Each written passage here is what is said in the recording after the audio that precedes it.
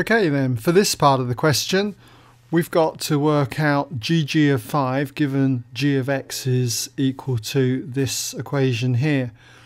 So all we need to do is just substitute, first of all, 5 for x in g of x. That means we're going to have g of, I'll put this in a square bracket here, g of 2 times 5. We'll show a little bit of working as well. 2 times 5 plus the 5, and that's all over 5 minus 3. Okay, so just close that off there.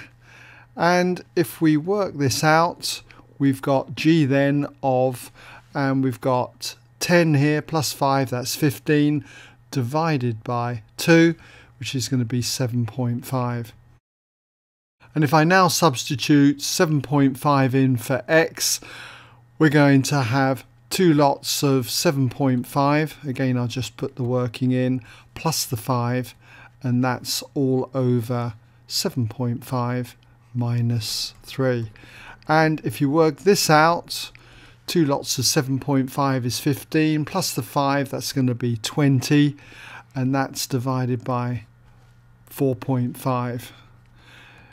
So what I'm going to do now is just double top and bottom, and you get the exact value of 40 over 9. Okay, just leave it like that as the exact value. Okay.